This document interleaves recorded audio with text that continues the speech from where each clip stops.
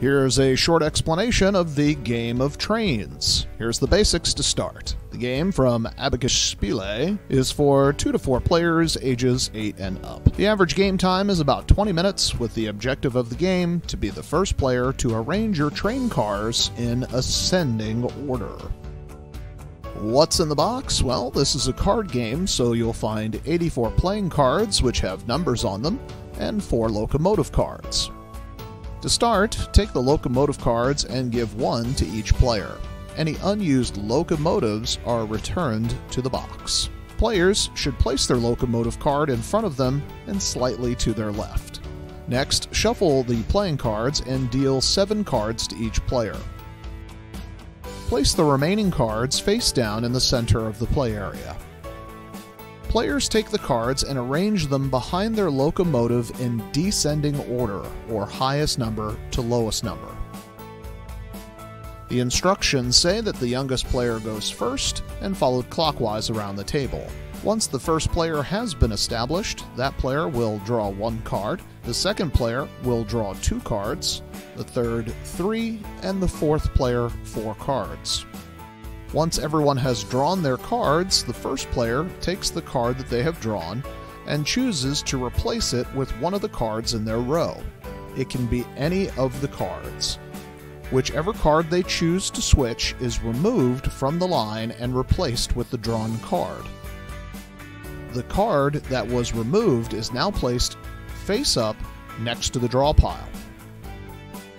Now the second player looks at their 2 cards drawn. Choose one of those 2 cards to go into the row. The one that is not chosen goes face down on the other side of the draw pile. The chosen card replaces one of the cards in the row. The replaced card goes face up next to the draw pile. Now the third player follows suit. Chooses one of the 3 cards drawn. The other 2 go face down next to the draw pile.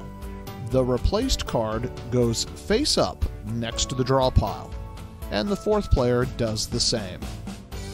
If at any point, where the face-up cards are, have 2 cards with the same symbol on them, both of those cards are removed, flipped over, and placed on the face-down pile next to the draw pile. This completes the setup for the game. Next, we'll look at the gameplay. On a player's turn, they have 2 options. They can draw a card from the draw pile.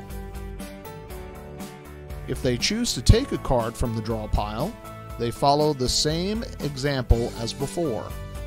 They choose to replace one of the cards in their row, and the replaced card goes face up next to the draw pile. The other option is to use a card's special ability by drawing one of the face-up cards. The abilities of each card are shown by the symbol at the top of the card. If you draw a face-up card, you take that action of the ability and then place the card face down in the pile next to the draw pile. There are 8 different abilities in the game. First, swap 2 adjacent cards. If you use this ability, you may switch 2 cards that are next to each other in your row. Swap 2 cards with 1 card in between. When you play this card, you can switch 2 cards around that have 1 card in between them. Move 1 card 2 spaces to the right. You can move one of your cards 2 spaces in the row to the right. The other 2 cards that are jumped move to the left. Keep in mind the card must move exactly 2 spaces. For example, you cannot use this card as it cannot move 2 spaces. Now, 2 spaces to the left. Just like before, only this time going in the other direction. Next, there are the remove cards. There are 3 different kinds. Remove the card to the far left. That's the one next to the locomotive. Remove the card to the far right. That's the one at the end of the line. And remove the middle card. This is the card in the 4th position. When a player chooses this action, every player, including the person who played the card, removes the corresponding card from their row, unless that card is protected, which we'll cover in a minute. The cards that are removed are placed with the face-up cards next to the draw pile.